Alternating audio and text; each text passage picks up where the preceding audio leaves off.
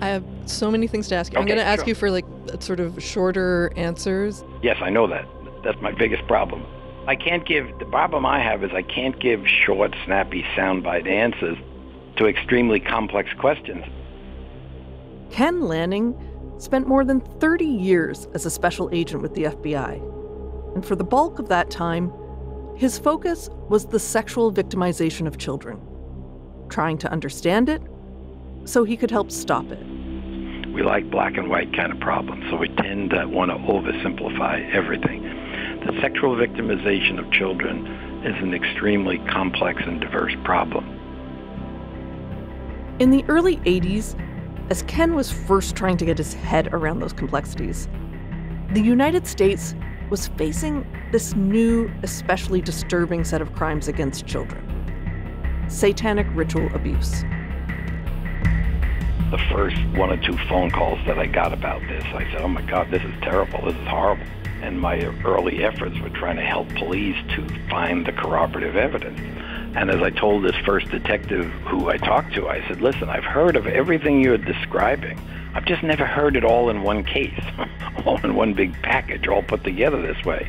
I had been aware of offenders who murdered people, mutilated their bodies, ate body parts, drank blood, all that kind of stuff. I knew it happened. I just never heard it in quite this form and in quite this way. After those first one or two calls, there were dozens more. Call after call, detectives from all over the country reaching out to Ken for help on cases with startling similarities. As I was trying to figure out what was happening, I began to think, well, if some of this isn't happening, why are these victims alleging it? If it isn't happening, where did they get the details from? If it isn't happening, why is there a similarity to their story? And if it isn't happening, why are there so many intelligent, well-educated professionals who believe that it is happening? Those are all valid, important questions that I didn't immediately know the answer to, so I tended to think if this is what the child's saying, or this is what an adult survivor is describing in hindsight, then there's a good possibility that this may have happened. Ken continues to investigate, but the evidence he expects to find never turns up. And Ken's view evolves.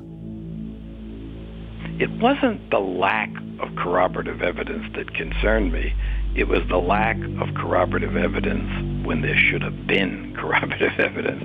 That's the important thing. You can't murder 20 people in a house and not leave any evidence behind. I'll give you 7 days to clean it up, and you're not going to clean it all up. There's going to be trace evidence left behind. Ken may reject simple answers, but he did come to some clear conclusions. They're summarized in a report called The Investigator's Guide to Allegations of Ritual Child Abuse. There are quotation marks around the word ritual. In his report, Ken writes, "We now have hundreds of victims alleging that thousands of offenders are abusing and even murdering tens of thousands of people as part of organized satanic cults.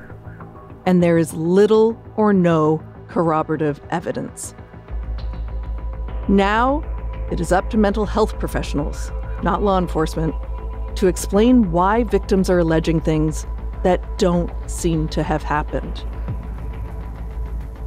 Ken's guide is published in January of 1992, 6 months before 9 people are arrested and charged with nearly 180 offenses against children in the tiny prairie town of Martensville.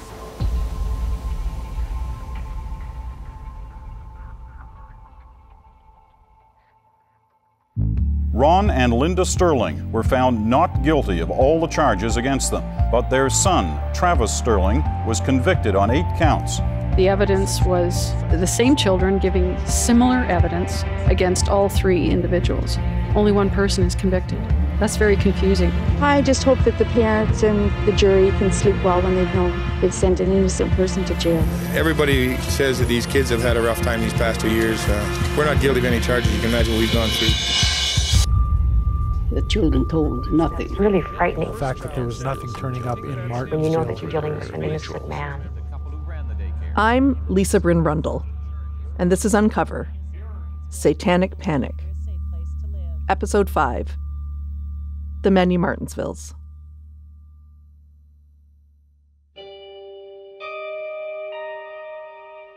In the early days of 1994, the people of Martensville begin to move forward after the Sterling trial. But the mixed verdicts have left the community unsure about what to believe. Travis Sterling and the young offender have been found guilty. The others who've been tried have not. So, what did it all mean? The community is divided. I don't think they did it. I think all three of them are not guilty. I think they're all guilty. Every one of them. So many questions still hang in the air. Most pressingly, what does this mean for the upcoming trials in the case? The 4 remaining accused, the 3 from Martensville Police Service, and 1 RCMP officer, are still headed to trial. The judge was quite pointed in his charge to the jury that in many cases there wasn't very much evidence connecting these people to. Outside the courthouse, reporters question prosecutor Leslie Sullivan. Are you prosecuting the next case? Are you going to be in court Monday? But there isn't a next case. First of all, Saskatchewan Justice has announced that a stay of proceedings has been filed with respect to the remaining 4 adults charged in the Martensville case. The trials come to an abrupt end. The charges are stayed against all 4 of the remaining accused, essentially put on hold. But they won't be pursued any further. Maybe, just maybe, the dark cloud of suspicion they've each been living under for the better part of 2 years will finally lift. But the 15 convictions against Travis Sterling and the young offender remain. Their appeals are yet to come. And prosecutors plan to mount a vigorous defense.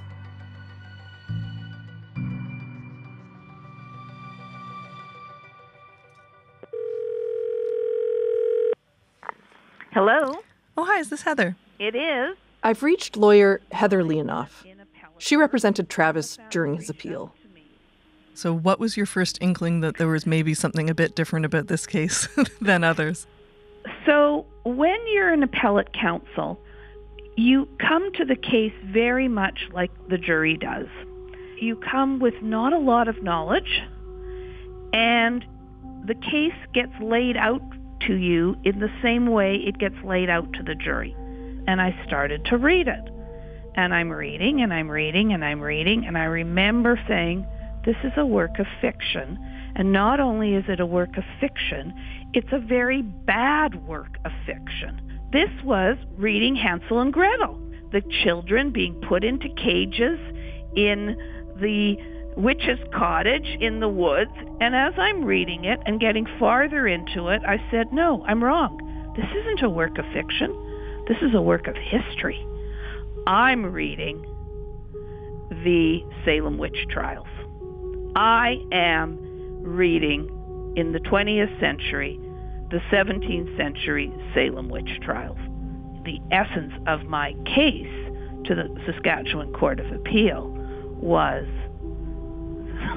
this is all made up. This is mass hysteria. This hysteria had been sweeping North America and beyond for a decade. And to begin to understand why, you need to understand the 80s. I'll be back. 80 strawberry shortcake. My name is Al. And knowing is half the battle. Jeans are high-waisted and acid-washed. Shoulder pads are big. So is hair. Ronald Reagan is in the White House. There is sin and evil in the world. As Richard Beck points out in his book, We Believe the Children, the 80s were a time of epidemics, both real. It's a disease first detected in the gay community that has now spread beyond that. and imagined. Despite all the warnings, a growing number of babies are being born already addicted to cocaine. The 80s come on the heels of the huge social upheaval of the 60s and 70s. Think sexual revolution, civil rights, radical feminism, gay liberation, assassinations. And society is changing at its most basic unit, the family. Instead of spending the day at home doing housework and caring for the kids, moms are in the workplace. Middle-class women are heading out of the home and into the workplace like never before. Of course, daycare centers have been around for a long time, but they've really taken off the last 15 years or so. And there's been a huge growth in the number of two-income couples. By the early 80s, a large percentage of women who worked outside of the home had very young children. These spasms of change are exciting for some. I no longer accept society's judgment that my group is second class. But disorienting and destabilizing for others. The American dream is not hiring strangers to take care of your children. And all of that leads to a whole lot of fear centered directly on children. What would it mean that mothers wouldn't be devoting themselves full-time to hearth and home? Or that young, vulnerable children would now spend so much time in the care of strangers? So remember, if a grown-up touches you wrong and it hurts or makes you feel funny, yell and tell. You have the right. Get hold of yourself before you take hold of your child. It's 10 p.m. Do you know where your children are? At the same time, a wave of conservatism focused on preserving the traditional family sweeps in as an urgent corrective. There is a devil and there are demons. Now, they may be more sophisticated in America than they are some other parts of the world, but they're demons nevertheless. And Satan is having a moment. This program deals with devil worship and satanic beliefs. We're in the very throes of a new satanic age. I want you to listen to the backward message. I believe it says, "It's my sweet Satan."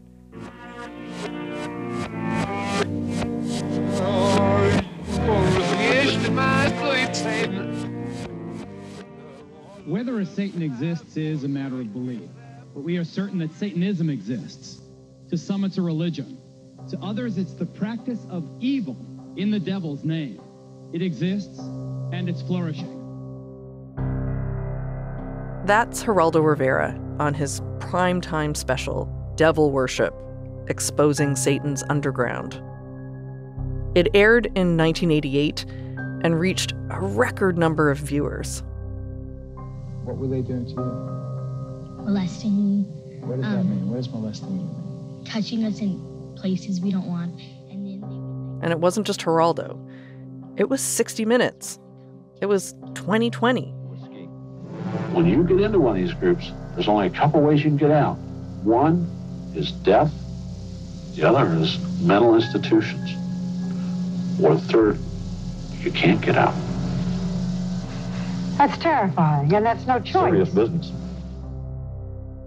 It was so easy to believe that children were under attack. In Oak Hill, Texas, Malden, Massachusetts, Hamilton, Ontario, and Martensville, Saskatchewan. In part because they were under attack, just not by an underground network of satanic cults. The real danger was much more common than anyone cared to admit, and much closer to home.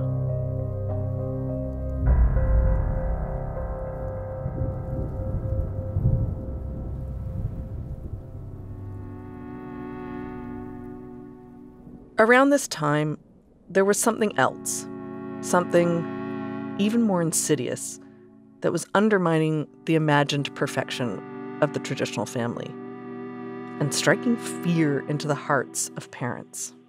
They discovered that many children were being abused, and believe it or not, one of the big breakthroughs in that regard was the X-ray. Former FBI agent Ken Lanning. When they discovered that many children, when they X-rayed them, had healed broken bones and so on, they discovered that many of these children had been physically abused. It's hard to imagine now, but the modern concept of child abuse didn't exist before the early 1960s. Radiologists initially suspected they might be dealing with a new childhood disease of some kind. But finally, after a decade of trying to find any other explanation, they began to accept the most obvious, if least palatable, answer. Parents were hurting their own children. This disturbing reality was soon understood to be its own epidemic, and children's vulnerability to violence inflicted by a trusted adult moved front and center in the public mind. And that led to then more realization of sexual abuse. Now, sexual abuse has been something that had been talked about for a long, long time, for centuries, and it was somewhat controversial, but a lot of it focused on the fact that people felt that you couldn't rely on or believe children, that they had fantasies and they may not be describing what happened. In most of my early training, the focus on was strangers who would lure kids in the park or in a back alley and so on, and that kind of thing. Now it came to the realization that most of these children were being abused by family members. According to the U.S. Department of Justice, around this time, 93% of sexual abuse against children and youth was perpetrated by a family member or acquaintance. In this relatively short period of time, we went from almost no acknowledgement or awareness about child abuse, physical, psychological, or sexual, to not only knowing it happened, but knowing it was being perpetrated by people in positions of trust. And so there was an increased focus on believing children and so on. Now, a big problem back then was that you couldn't convict somebody on the uncorroborated testimony of a victim. But soon, the pendulum swung the other way. I started to go to these big national and large child abuse conferences. It was almost like they were keeping a vote about how many states were still requiring corroboration, and we all had to work towards eliminating corroboration. And I'm not against that. There's probably some merit in that approach, but I think, like frequently is the case, they went from one extreme to the other, and then pretty soon corroboration became like a dirty word. And so when you would say, okay, I got this allegation, now I'm going to look for corroborative evidence. And then people would look at you like you were some bad person, and they would say, you mean you don't believe the children? And you'd go, I do believe the children, but I just thought I might check it out. Growing public awareness and concern produced demands for legal reform. State after state changed its laws governing children's evidence through the decade. In Canada, there were new provisions that came in 1988. They made it easier for children to testify in court by allowing them to give their testimony from behind a screen or via closed-circuit television. It also eliminated the need for prosecutors to provide corroborating evidence of a child's allegation.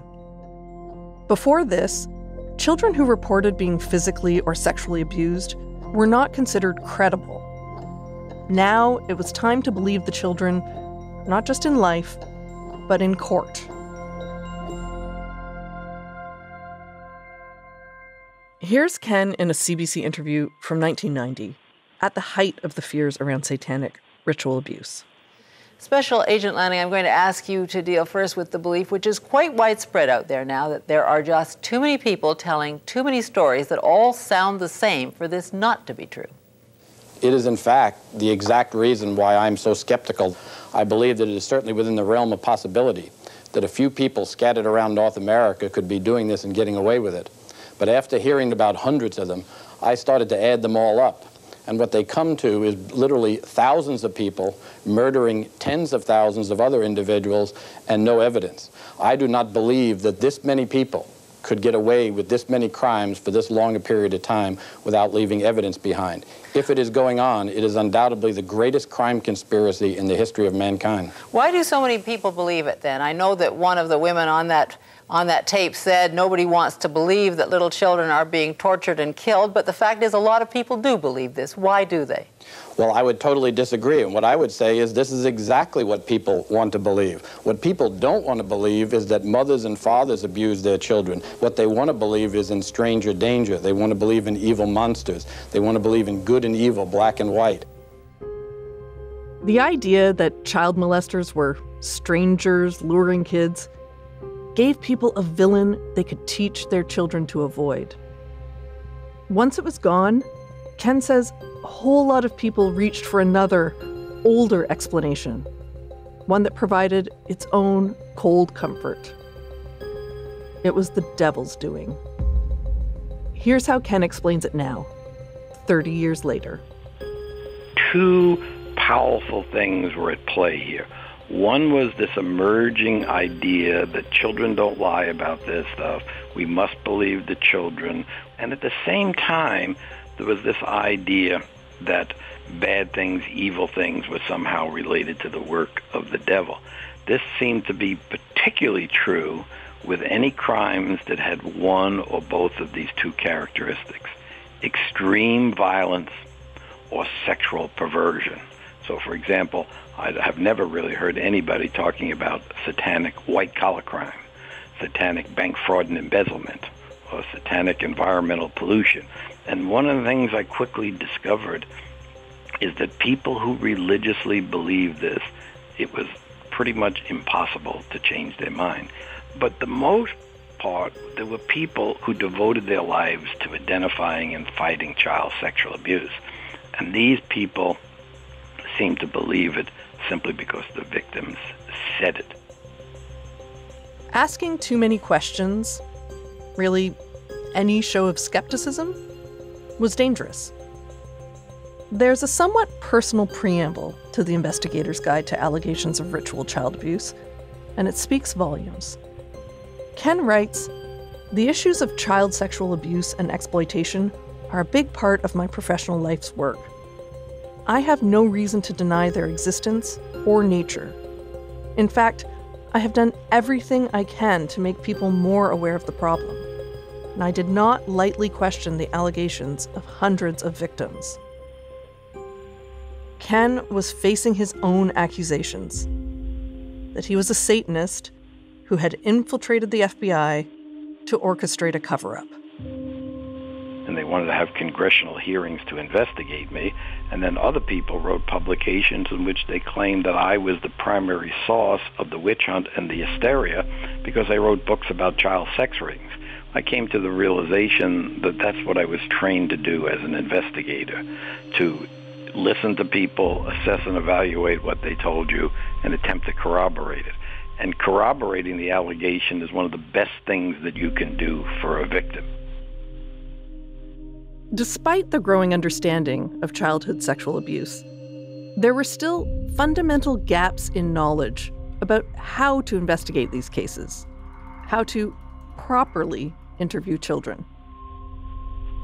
A lot of the training was being conducted by these mental health professionals, and they were talking about how to get children to talk and using techniques that could have potentially had problems for investigative purposes. And of course, eventually, as we began to learn more about this, the ones that became very important was leading and suggestive and repetitive questioning. How many times you ask the question? Are they a leading question? What constitutes a leading question? So a lot of times these interviews were being done and they were being poorly conducted, but people didn't realize it. In 1983, they were state-of-the-art. In 1993, they weren't. But the main thrust sometimes was to just get the child to talk. You wanted to use these various techniques, and one of the most famous ones is the use of these anatomically correct dolls to interview the child. And how, does that constitute a leading and suggestive question in and of itself, since most children don't play with dolls that have penises and vaginas?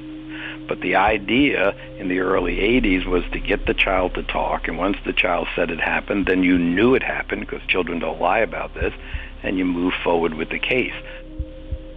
So why were children alleging abuse that never happened?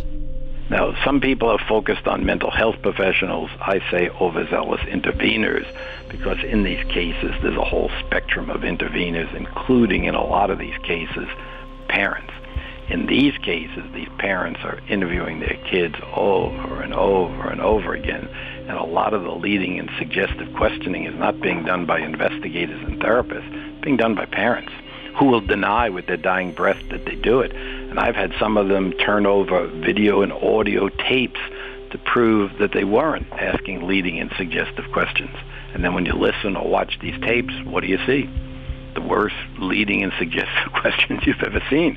So why would they turn it over as proof that they didn't do something that it clearly indicates that they did? And that's because they truly and sincerely don't believe that they did what they're doing. In trying to sort out how and why these cases unfolded the way they did, I stumbled on another puzzle piece. One that kind of blew my mind. The people speaking at this conference insist there's nothing new about using satanic worship as a cover for crimes against children. This seminar will help youth workers detect and deal with cases they can expect to encounter. But a study has shown that of those who attend these seminars, half will diagnose patients as victims of ritual abuse. Conferences, seminars, training sessions, warning of the imminent threat of satanic ritual abuse. One child trauma expert told a local California paper in the late 80s, there isn't a conference on the topic of child abuse now that doesn't include a seminar on satanic cults. The seminars were attended by members of law enforcement and justice departments, along with social workers, counselors, and teachers. This was one of the key ways the panic spread. I picture it like a milkweed pod when it finally bursts and all the seeds waft away on the wind. You never know where they'll take root. Go to one of these courses and you'd be trained by a self-styled expert in occult crimes. And there were many. In his report, Ken cites a popular book of the time called Prepare for War. It's written by an MD. And it lists among the, quote, doorways to satanic power, things like fortune tellers, horoscopes, fraternity oaths, vegetarianism, yoga, self-hypnosis, relaxation tapes, acupuncture, fantasy role-playing games, adultery, homosexuality, pornography, judo, karate, and rock music. It was considered a serious resource for law enforcement when it came to these cases. Governments saw the emerging threat as grave enough to spur them to action. They began to equip public servants to combat it. And Saskatchewan was no exception. At least 2 of these training seminars were held in the province before the Martensville Nightmare. One was organized by the provincial government itself. I've seen the list of all the attendees. Mary Elena Repo, who sounded the alarm in Martensville. And I was looking at it and thinking, my God, this is where it comes from. And when you looked at the list, it had all kinds of personnel from the government, in social services, in various law, different aspects of the law. There was lawyers galore. And police. Oh, yes, police. I knew one woman who attended it, and so I talked to her about it. She said it was a nightmare. She said, by the 3rd day, we suspected each other. We were told that they're infiltrating everything, and I was scared of my skull, and nobody wanted to talk to anybody, and I was so glad to be out of there. So you created a group paranoia. I asked Martensville police officer Randy Chuddock what he knew. Funny you should ask.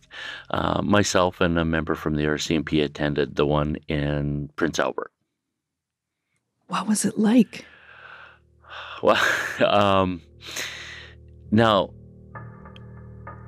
for everyone that's listening, go back to the end of the 80s, beginning of the 90s, there was a mass movement of people in North America, for sure, that believed that there was satanic cults in every nook and cranny of your town. So if that was mentioned, of course, people believed it. So we attended this course, and the experts were from the States that had dealt with all these things. And they explained, these are the things you're looking for. They were in politics and government and police officers and judges and people that were in authoritative positions, and the secret society of whatever they were doing, and the cult and worshiping Satan. And it was kind of strange, because it was, you go, that doesn't happen in our community. Yeah, that doesn't happen. And then you go on this course and you go, well, I guess it could happen, but only those that are involved would probably know these things. These kinds of seminars are why so many professionals suspended their disbelief. And it's why the cases of so-called satanic ritual abuse all sounded like versions of the same story. They were. Where could they be getting the details from? That's a good question. And the answer is all these people network with each other. And they'd all get together and go to seminars and discussions, and they'd be told this is what Satanists do and this is how they do it. And so all that is planted through the use of these kinds of techniques, hypnosis and other ways, that cause the spread of this kind of stuff. So many people say, well, you can't identify these cases unless you've been trained to learn about them. And some of that training becomes a self-fulfilling prophecy. A disturbingly understandable and deeply tragic self-fulfilling prophecy, perfectly designed for the fears of the time. But there's yet another thread that ties all of this together. Another answer to where the hell all the talk of Satan and cults and robes and blood and rituals came from. And that answer is Canada. Specifically, Victoria, British Columbia.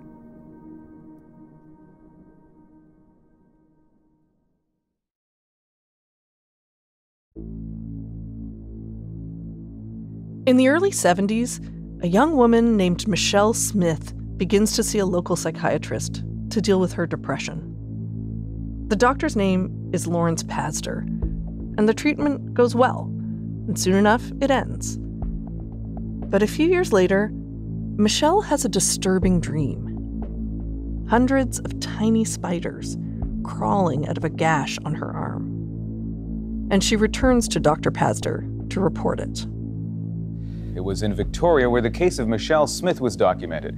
Under treatment, she unearthed childhood memories of a year spent with a coven of Satanists. By 1980, Michelle and Lawrence Pastor had put a book out together called Michelle Remembers, and it was hugely popular. In it, the pair described the sadistic abuse they believed she had suffered as a child at the hands of a satanic cult. When I was 4 or 5, at first when I was taken by this group of people for 14 months, they were adults who increasingly hurt me more and more. They would put me in cages, they would sacrifice animals, they would have a lot of candles and chanting and bizarre things I had never seen. We've heard about, with eating feces and orgies and dismembering fetuses. These were things that you experienced. That's right. But if you were to ask me what frightened me most, it was the increasing sense that these adults were trying to destroy me as a person, not just my body. Dr. Pastor uncovered these memories through hypnosis, and he believed Michelle's accounts wholeheartedly. It's very difficult for us to even comprehend the kind of bizarre things that can be done to a child, and we don't want to believe that. The first thing we want to do is to push it away. The hard evidence is difficult to find because if a child is sacrificed, that child's body isn't going to be left. If it's an Orthodox satanic cult, they're going to burn the body and they're going to eat it during ceremony, so they'll leave no evidence around.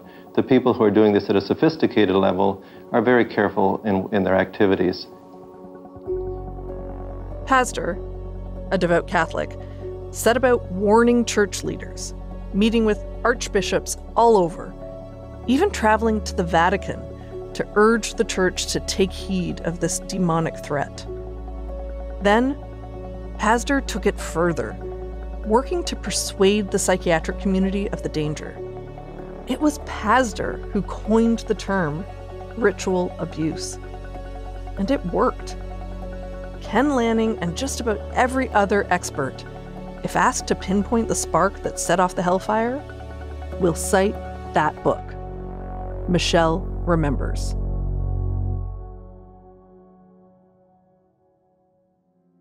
Michelle went on to marry Lawrence Pastor and work in his psychiatric office. Over time, it would be proved that most of what she claimed to remember could not have happened. She was attending school regularly, for example, during the years she said she was being held hostage by the cult. But neither Michelle nor Pastor, now deceased, ever recanted. To this day, Ken says he's never seen a proven case of satanic ritual abuse, even though there were thousands of related charges. In one case, nearly 30,000 in a single small town. Scores of prosecutions, dozens of convictions, and decades of prison time. They aren't evidence of an epidemic of satanic abuse. They're evidence of just how many lives were torn apart by a widespread satanic panic. But Ken doesn't leave it there. He will not go so far as to say there has never been any real case of abuse that happened in the context of a Satan-worshipping cult. Just that he's never seen the evidence. After all, cults exist. Childhood sexual abuse exists. So do pedophile rings, human trafficking, kidnapping, torture. It's not as far from reality as we might prefer. And for that, he's also attacked. Well, yeah, I come down in the middle. Now, the middle is a pretty wide place, but I found a quote that's attributed to Abraham Lincoln. I'm just paraphrasing now. If you're attacked by one side and not the other, and so on and so forth, you may want to have some concern. If you're attacked by both extremes, that's a sign that you may be doing something right. So I was blamed by both sides, and so I decided that I would take that as a compliment. In 1995, back at the Saskatchewan Court of Appeals, lawyer Heather Leonoff is hoping this is where the Martensville Nightmare comes to an end. Even in cases of mass hysteria, and you go back to the Salem witch trials, that eventually people began to realize that this was all made up. You start to find the individuals whose mind, rational thinking, you can actually appeal to. And in this case, it wasn't very difficult. After months, the Court of Appeals rules on whether the convictions against Travis and the young offender should stand. It's one more twist in one of the most sensational and puzzling court cases in Saskatchewan history. Nearly every conviction is overturned. All but two. Two different panels of judges presided over the separate appeals, but both arrive at the same conclusions: that the children's allegations were tainted by leading and suggestive interviews, and that encouraged the children to make allegations of abuse. So you could see them being manipulated. You could see the children being given positive reinforcement every time they said something negative. Tell me something else that they did. Oh, that's wonderful that you told me that. That's so brave of you. You're so good and we're so proud of you. Oh, tell me something else that happened. Oh, we're so proud of you. I mean, it was just like watching what not to do. You couldn't have done it worse if you tried. The judges find the children's testimony contained inconsistencies, contradictions, and impossibilities. They also note the lack of evidence at the so-called Devil Church. There's not a drop of blood. There's nothing. It's pristine and clean, and it's on somebody else's property, and they've never. This is going on for months and months, but they've never seen a human being in their place. They've never seen anybody break in. They've never seen any signs of anybody there. And finally, the judges agree there is no conclusive medical or psychological evidence. No independent evidence at all that supports the allegations. The judges emphasize in their decisions that children are not inherently unreliable or untruthful, but that in these cases, there's simply a lack of credible evidence.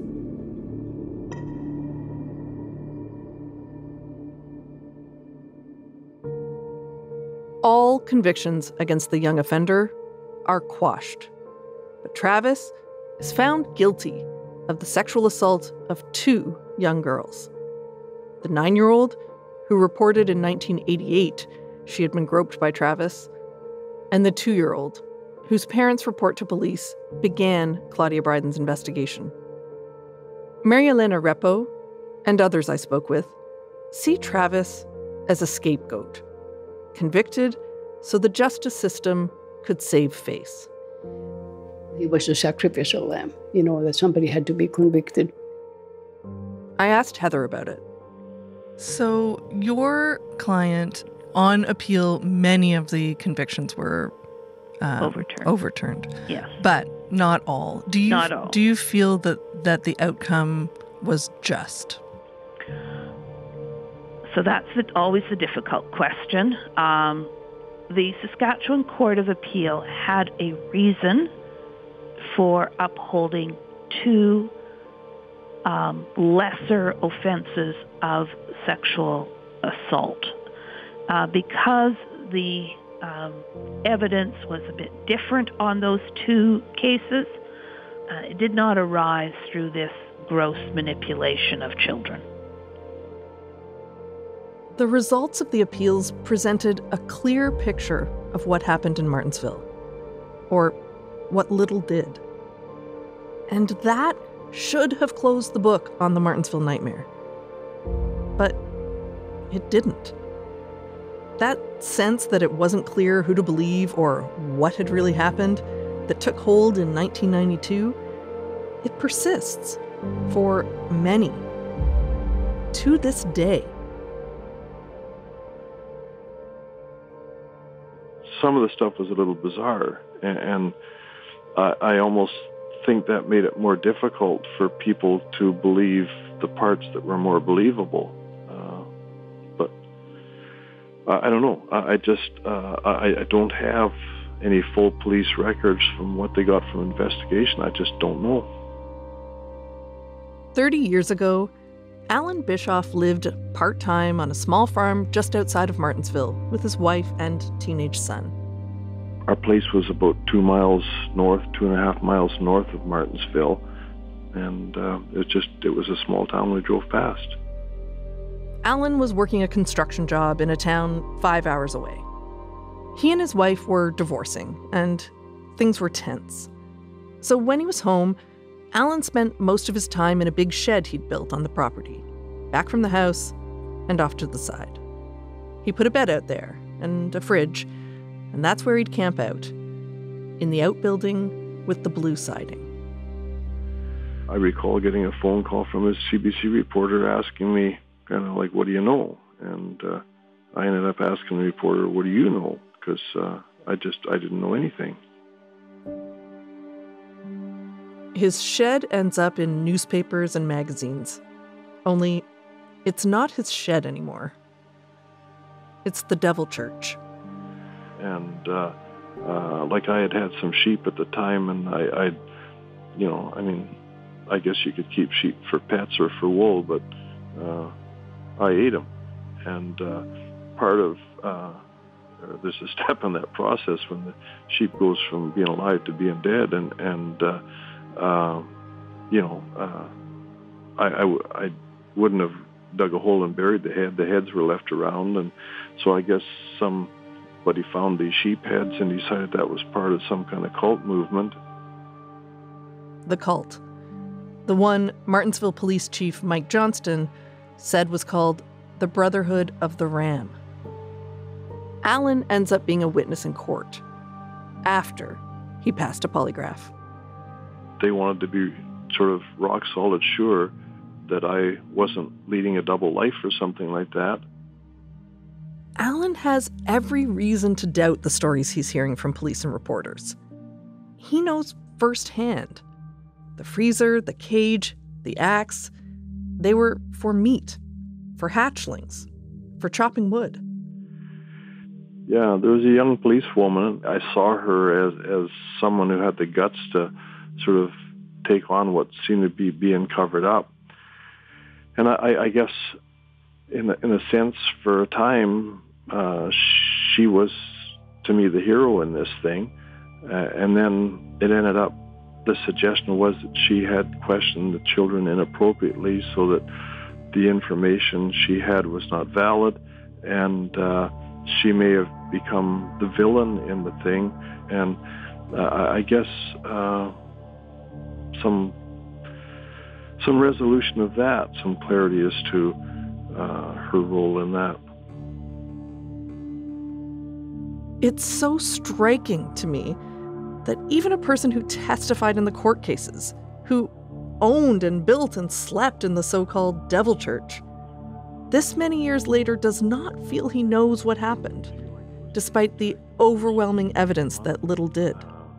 You know, did something happen or not? And certainly from the anecdotal stuff, I think there's good reason to believe something did happen.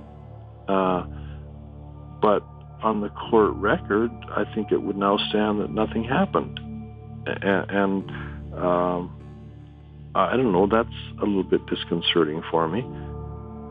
The feeling that something must have happened. The fear that those involved were powerful enough to cover it up. And the deep mistrust of the courts when it comes to matters of sexual violence.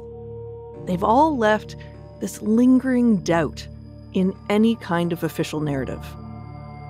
As I suggested before, some kind of debriefing at the end of it might have been sort of, what do they call it, closure, so you can put it away. I live with a woman now, and she was convinced that when some of these children hit their adult years, and that they would sort of reopen this and speak their piece. But to my knowledge, that hasn't happened at all. And I don't know what follow-up is possible from that point of view. Neither do I. But I do know that a whole lot of people want to hear what the children have to say. Next on Satanic Panic. Outside of the court system, these kids have no voice. They've had no voice. The Saskatchewan government had a duty to fix some of the harm that they had caused. They really owed a duty to were the children who had been manipulated by the adults to say things that fit the adults' agenda. I feel like I have been traumatized, but it wasn't by my preschool. It was by living as someone who was thought of to have had these horrible things happen to them. Uncover Satanic Panic is written and produced by me, Lisa Rundle, and Alina Ghosh. Mixing and sound design by Evan Kelly. Chris Oak is our story editor. Our digital producer is Emily Cannell. Evan Agard is our video producer. Original music by Olivia Pasquarelli. Tanya Springer is the senior producer of CBC Podcasts. Arif Noorani is our executive producer. Special thanks to ABC and NBC for archival material. If you want to know more about Michelle Remembers and how a dubious memoir helped set off a decade of satanic panic, we've got a video for that. Check it out on the CBC Podcasts Facebook page.